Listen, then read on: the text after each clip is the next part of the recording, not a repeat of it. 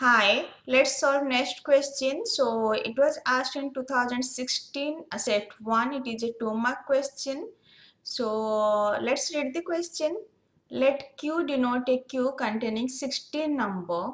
So and S be an empty stack. So head Q return the element at the head of the queue without removing it from queue, while top S return the element at the top of the S without removing it from S. So consider the algorithm given below. Here one algorithm is given and it is asking the maximum possible number of iteration of the while loop in the algorithm is dash.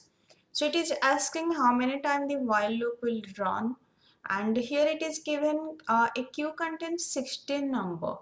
Okay, so for 16 number if I'll do it will take lots of space and lot of time, and in exam also you cannot do for 16 number.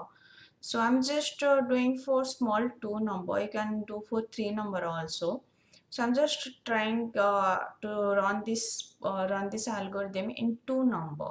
A queue contain 2 number and stack is empty. How as it is written.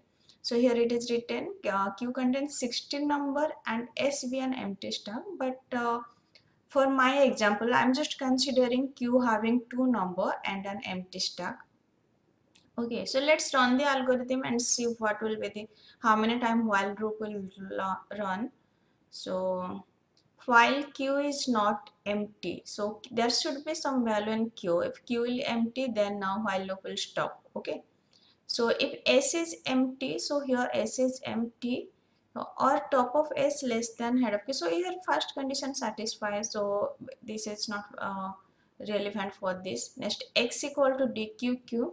So we'll just Dequeue, and Dequeue is always from front and Enqueue is always from rear. This is your front, so we'll Dequeue 2 and push SX. So in while 1 we'll Dequeue 2, so we'll push into the stack. Okay, so this I think you guys are clear. So here just we are doing X equal to Dequeue, just Dequeue just 2 and push 2 into stack.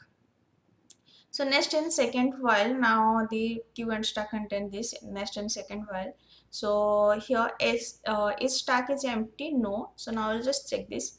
Or top of S less than head. So here top of S is 2 and head is 1. So it is not less than this. So we'll go to the else condition.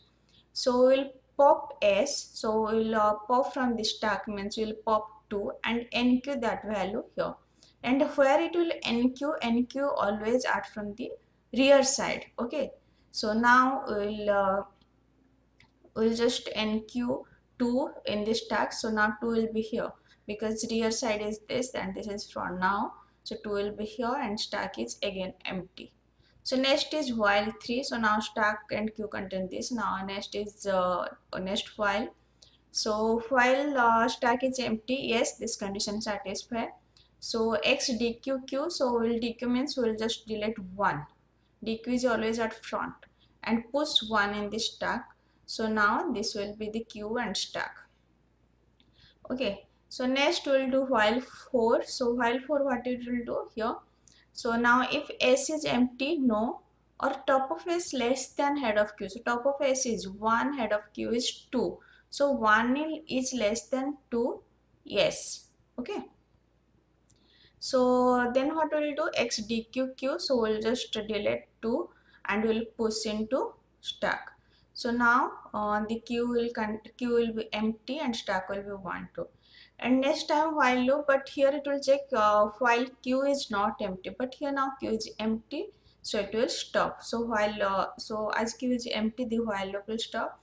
And after how many while? So it is just 4 while. Okay. So for 2 it is 2 multiplied by 2 4, and for 3 it will be 3 multiplied by 3 9. So if you have doubt, you can check in 3 number. You can put 3 number and you can check. Okay. But if it will be in increasing order, so it will just do less. Okay, and it is asking maximum possible number of iteration. So that's why if it is in decreasing order, like I took 2 1, then it is taking 4 times. If you will take 3 2 1, then it will take 9 times. If you will take 1 2 3, it will just less time. Okay.